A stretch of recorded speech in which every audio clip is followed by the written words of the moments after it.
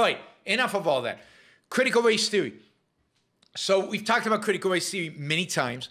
I don't want to have to repeat myself. I think Action Jackson was putting up a critical race theory playlist of all the stuff I've done. Whoa, Shazbot. I still owe you a review, and you're already jumping in with one. Are you? Oh, what? Who else do I owe a review to? I think I only owe Shazbot the review of the Star Trek episode. But movie Paul Blett. Okay, I will check this out. I'll check this out. I'm not sure. I know this. All right, but yes, you can have me review a movie. Shazbot is getting a discount because he does so many of these. Typically, it's $500, but I see he's only put $400. But that's okay because he does so many of these. He's earned a discount for movie reviews. So I will be doing that.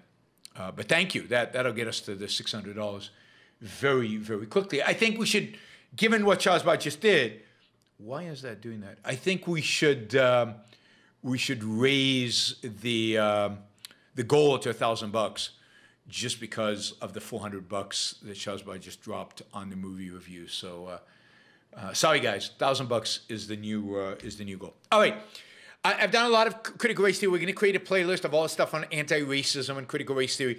They'll all go into one playlist. You'll be able to get it all there. I don't want to have to repeat all the stuff that I've done, although I'm sure I will repeat it. But an article by Ayaan Hirsi Ali caught my eye, and it's another excuse to talk about this. And I know there's nothing you guys like more than bashing the left and going after critical race theory, although there seems to be a bunch of people doing a really, really good job of this. I'm not sure you need that much more from me on this. But I thought Ayaan Hirsi Ali's article was interesting. Oh, he was kidding. Oh, wait. So we've got three different movies. Three different movies now that he wants me to review. One of these three, I get to choose. All right. It's I've got it. I've got them all down. I will look at it and get back to you. But I do remember that I owe you the Star Trek. Anybody else there that I owe a movie review to, remind me, and I'll do it. I do owe you guys two shows. I owe John a show, and I own Troy a show, Troy from Australia a show, and I will get to them. I apologize, but probably next weekend I'll get to those two shows. All right.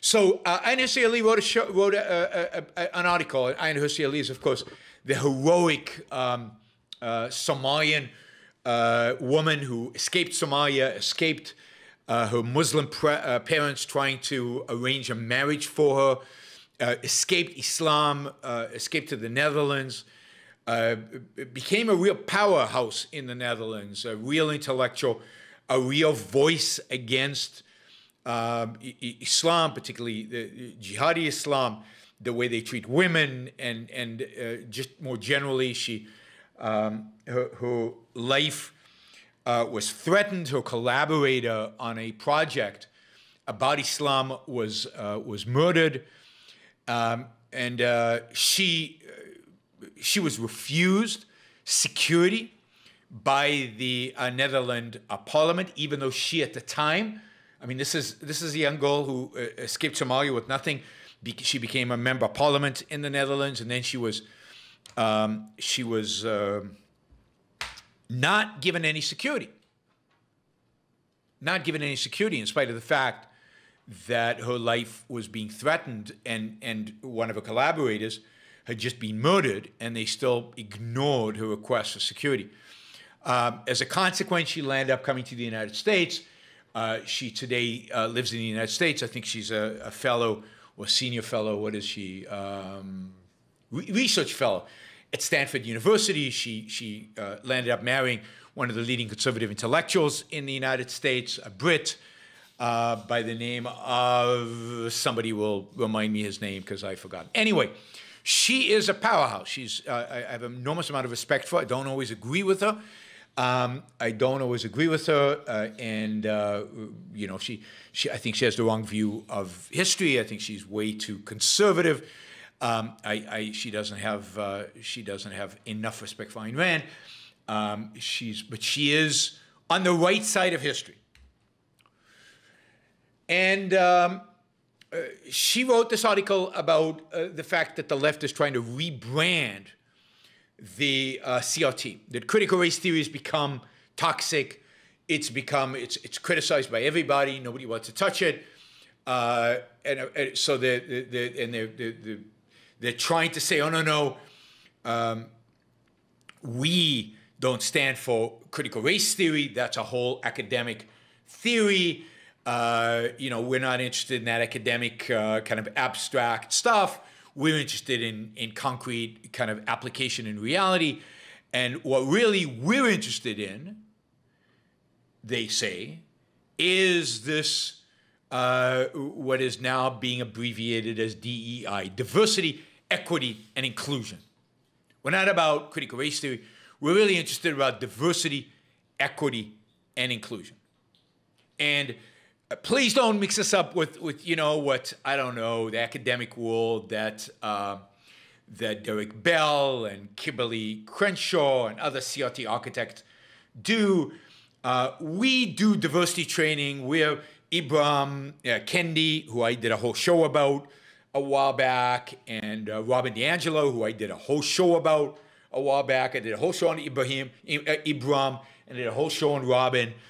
So I'm not going to repeat them, but we're about diversity, equity, and inclusion. We're not about critical race theory. That's just academic stuff. And what we want fundamentally is to bring equity to American life.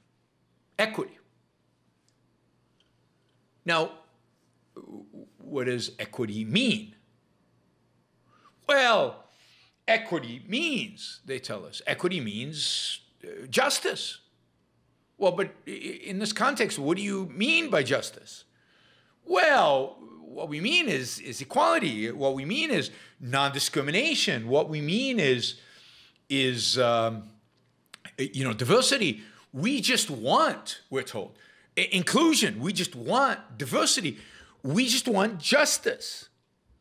How do you know if you've achieved justice or not? Well, I mean, one major criteria of that is if there is inequality of outcome between populations, well, there's obviously an issue of justice there. There's obviously some discrimination. There's obviously some systemic racism. What we need is equality of outcomes. And they don't talk about equality of outcomes vis-a-vis individuals as much, although some of them do, and to a large, ultimately it reverberates down to the individual level. To a large extent, they're interested in equality between groups, between people of different skin color, between people of different ethnic background, between people of different educational backgrounds. So outcomes should be the same. I mean, there's no difference, they tell us, supposedly, between blacks and whites. So if they are not succeeding to the same extent,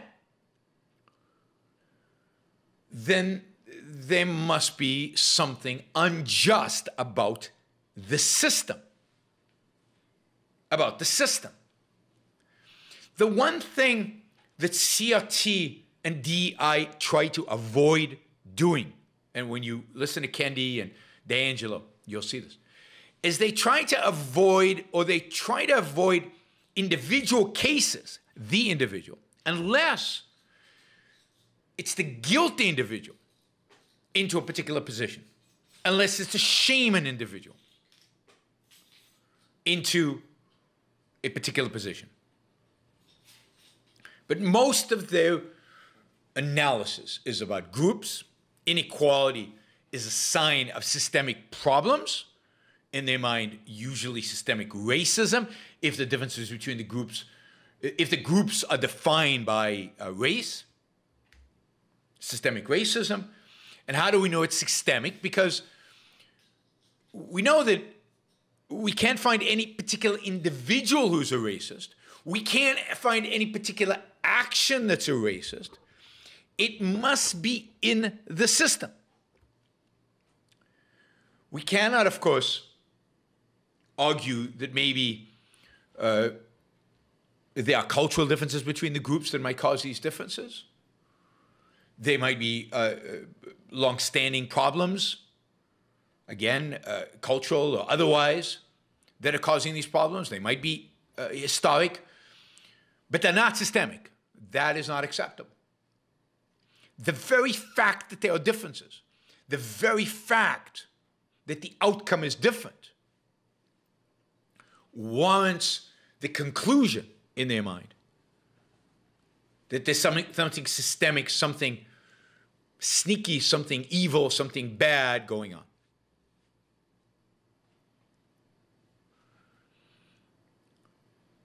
The whole CRT, the whole DI apparatus is built around shifting away from the idea of justice in the sense of getting what you deserve, merit, achievement, grades, raises based on productivity, getting away from the idea of merit, the idea of desert based on merit, in favor of an equality of outcome methodology. If some students are getting A's and other students are getting C's, something's wrong with the system. Everybody should be the same. There are no inherent differences between people. There are no inherent differences between cultures. All there is racism and obstruction and systemic discrimination.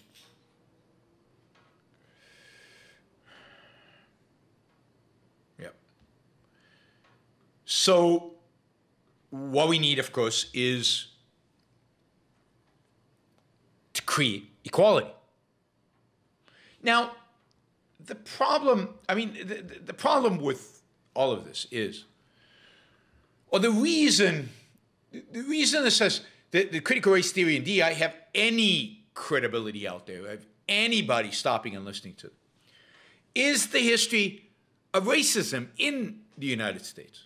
The fact that for decades, not that long ago, there was indeed systemic racism in the United States. There was systemic racism. In some places, there was systemic anti-Semitism. There was clearly an attempt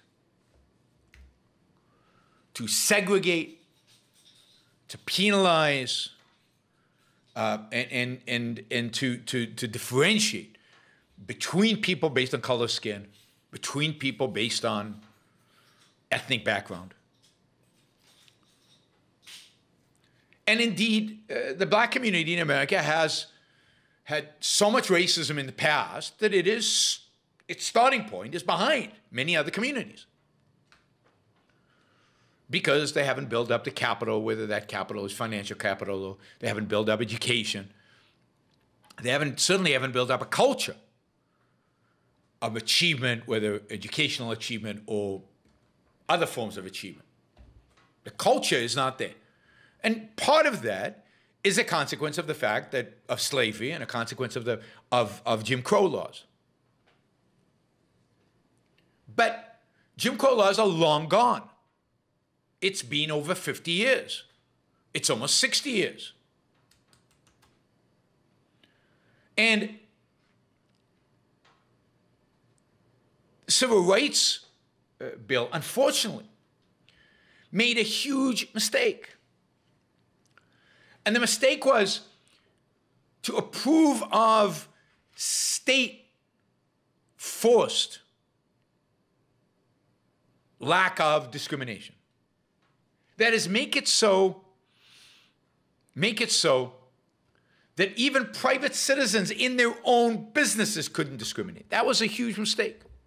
The state now took over the responsibility of telling us what was fair, what was just, what you could and couldn't do on your property, which I think created resentment. And then, of course,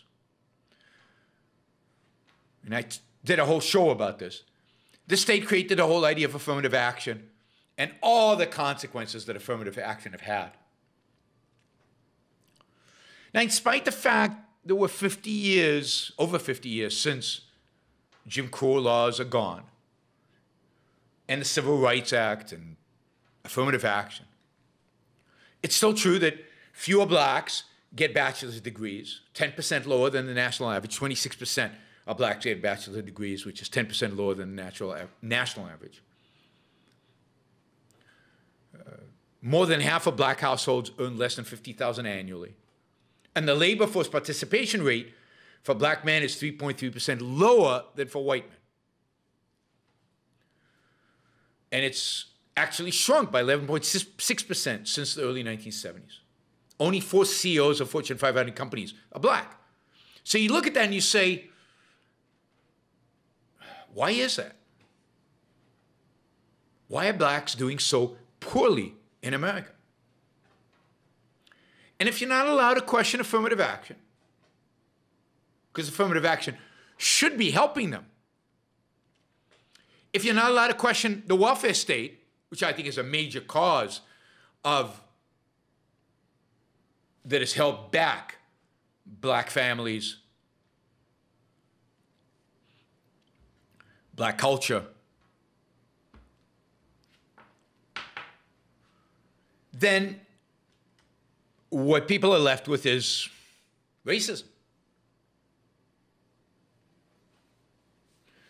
But there's no proof of the racism. These people never provide the proof of racism other than these outcomes. But I would argue that black poverty rates were declining much faster before the welfare state than after the welfare state. That maybe the welfare state has something to do with this. Maybe the incentivization to have, single-family homes.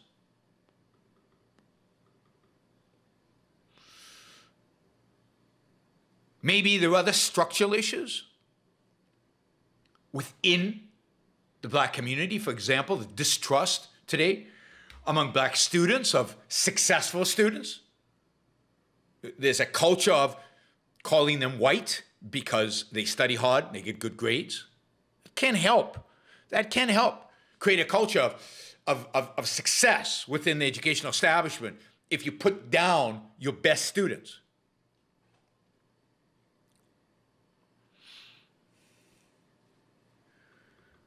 Harrison says, hang in there, I can be one of your whales soon. Looking forward, Harrison, looking forward to it. And instead of looking at the leadership the black communities had, leadership that since Martin Luther King died, I think has betrayed them over and over and over again. All those old civil rights leaders, I mean, good for them for fighting the good fight during the civil rights era. But since then, what have you done? I would argue betrayed your communities by creating a grievance culture, which is what CRT and DEI are. We're not succeeding because of you. We're great. We're doing everything right. We have a wonderful culture. To the extent that we don't, it's your fault. Who is you? Oh, whites. Yes, it's true that white people, hundreds of years ago, enslaved blacks. It's true that some white people's grandparents were responsible for Jim Crow laws in the South. But the fact is that nobody white today, alive today, owned slaves.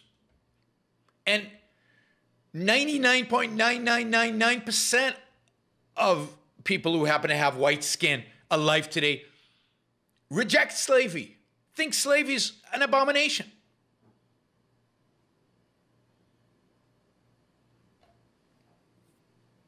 And yet, their grievances It's your fault, you white students over there.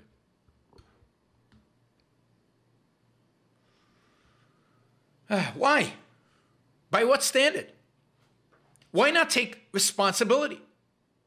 Why not focus on ways to lift up black students, to find the things that are holding them back, by giving them not a victim complex, not a grievance, not it's everybody else's fault, but giving them agency, treating them as adults, treating them as responsible adults, adults with ability and choices.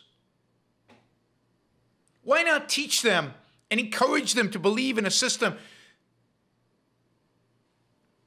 that they can shape through their choices, through their ability, through their hard work? The students are being taught that no, they have no agency. To the extent that they succeed, it's the system. To the extent that they fail, it's the system. Not their effort, not their ability, not them taking personal responsibility, not their agency. They're being taught that they are nothing, that they are automatons, that they don't matter, that the system is all. Systemic racism or systemic privilege. And it's those other people who happen to be white who have all the power. They control everything. And it's them who will determine your fate, which is BS. I mean, we're seeing today in American schools, we're seeing the unthinkable just a few years ago. Literally physical segregation. Segregated sessions where whites only, blacks only. Classes where all the blacks are funneled into particular classes so that the other classes are all white. All done supposedly in the name of addressing systemic racism. All done, right? This promotion of racism in the name of curing us from racism.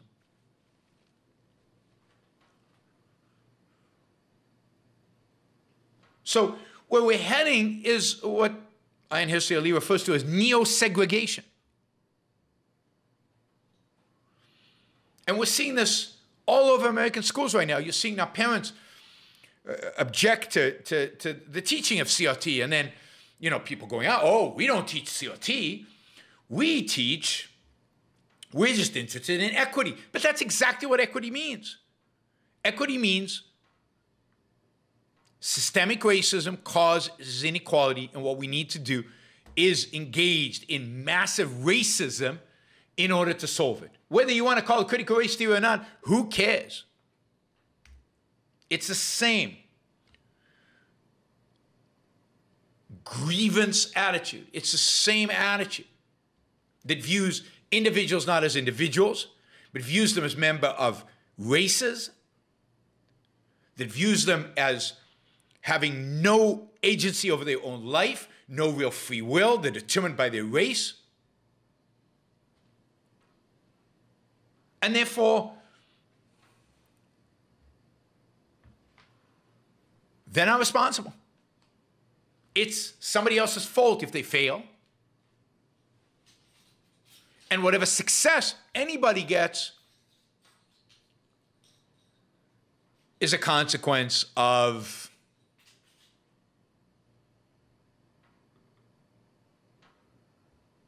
the system. It's a consequence of, what do they call it? Privilege. Privilege. Nobody ever achieves anything by themselves, for themselves. That's so old-fashioned, believing in you can build it.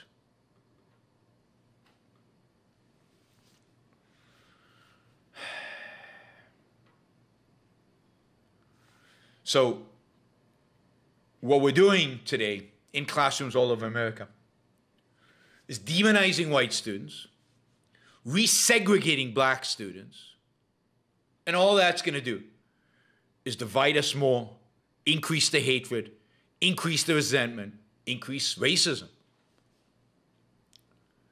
In a Virginia Department of Education webinar on equity, right,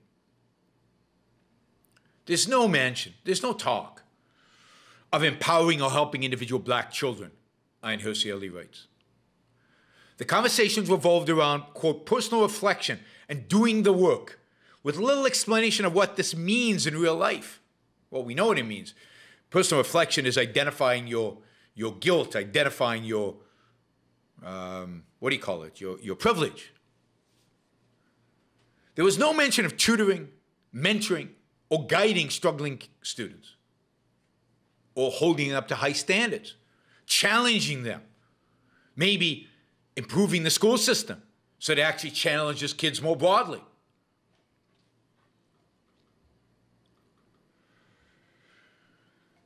Critical race theory in all its guises. Anti-racism in all its modern guises. And I consider myself the ultimate anti-racist. But anti-racism as what's his name, Ibram Kendi would have it, is racism, as is Robin DiAngelo. These are the modern racists. These are the neo-racist, neo-segregationist, well, not so neo, just plain old collectivists. The solution to whatever racism still exists out there, and the solution to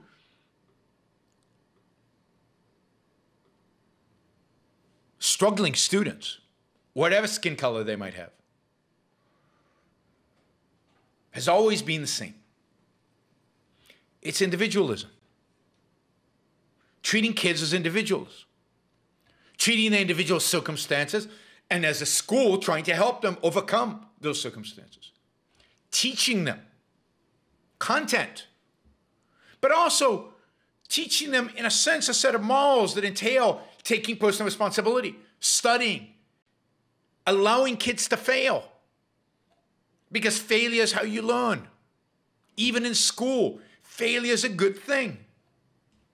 I certainly failed in 11th grade in advanced math. I was like in advanced math section. I finished that year with a 5 out of 10, basically a failing grade. The teacher didn't want quite to fail me, so she gave me the lowest passing grade she could, which was a 6. A 6. Now, yeah, I mean, I'd spent a lot of time at the beach that year. I'd not spent much studying that year. And I have to say the teacher wasn't that good, I didn't think. But anyway, I always thought I was good in math, and here I was. I failed. Now, in Israel, you get in those days at least, you got a grade from the class, and then you do a matriculation exam. And the average of those two is your final exam in your course, which is then used in your college application. And you do that in 11th grade and in 12th grade. And anyway, I went and did, so I learned from failing that I better study. I spent days, weeks studying for the exam. The exam is a standardized exam that every 11th grader in advanced math takes, right? And I aced it. I got a 10, which is very rare. So my average landed up being an 8. I landed up with an 8 average. The next year I got a 7 from her and a 9 on the final test. And I averaged in math an 8 overall. Enough to get me into civil engineering. Probably not enough to have gotten me into computer engineering at the time, computer sciences, but I wasn't that interested for whatever reason. I should have been. That should have been my career, right?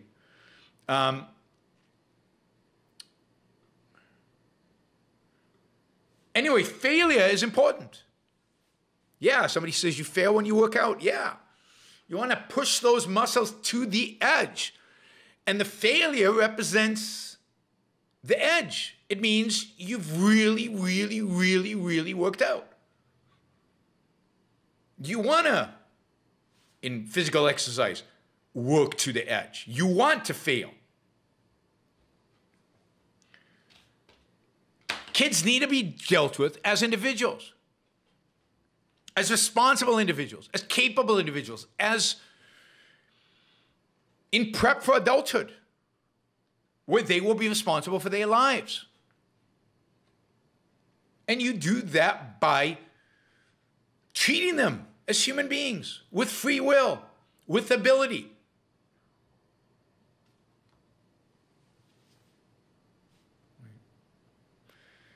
So CRT destroys that. And I wouldn't be surprised if in 10, 20 years, the situation among black Americans is worse than it is today. Not because of systemic racism, but because of what CRT is teaching. And of course, the damage that's being done is not just, it would be enough if it was done on black Americans, because it's massively damaging to them.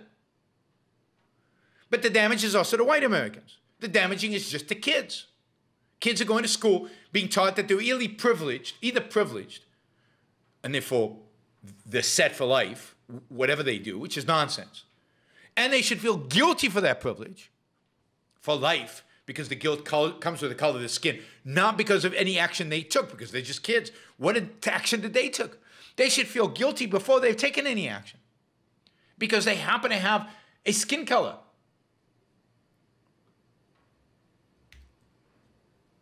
And blacks should feel victimized, not because they are, some of them are, and there is racism out there, no question there is, but not because of actual incidents of racism, but because of their skin color. That's it. That's enough.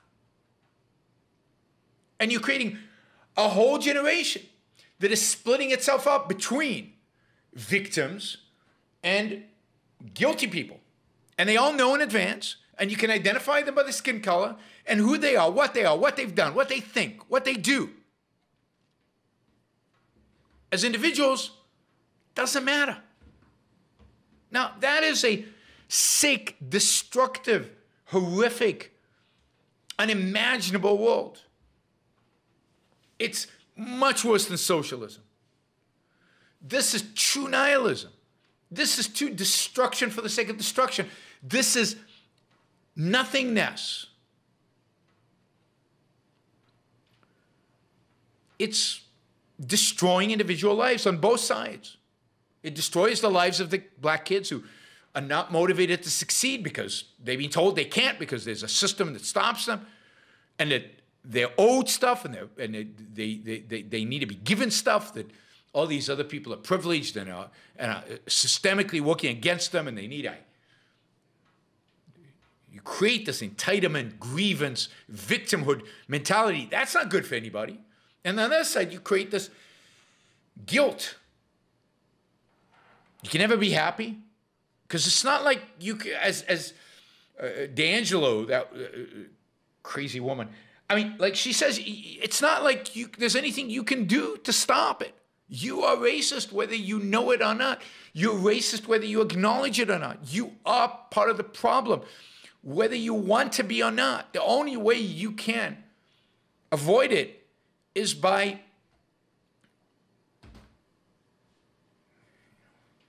groveling, by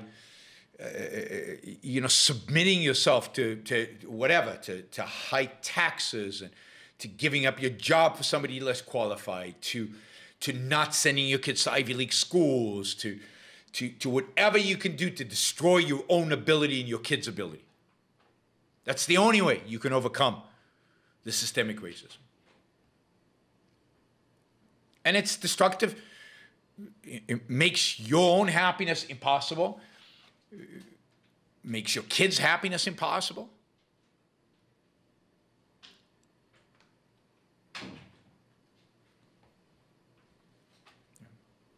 Frank says, waste of time when time is crucial. Time is everything you have. All you have is time. And it's limited. It's finite. It's over. You get it wasted on unearned guilt.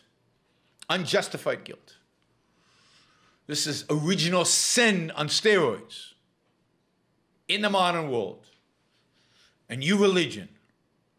But they all have the same characteristics of religion. They all of them, leverage altruism. They leverage the idea from Christianity that you should feel guilty for your success. You should feel guilty for your achievement. You should feel guilty for your virtues. That you owe it to society, that you owe others, that the whole point of living is to serve and to live for others. They leverage that. Without Christianity, none of this would be possible.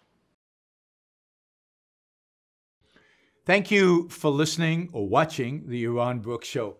If you'd like to support the show, we make it as easy as possible for you to trade with me. You get value from listening. You get value from watching.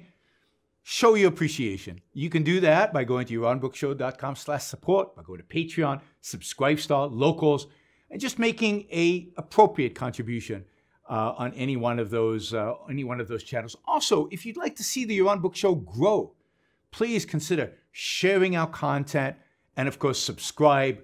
Press that little bell button right down there on YouTube so that you get an announcement when we go live. And for those of you who are already subscribers and those of you who are already supporters of the show, thank you. I very much appreciate it.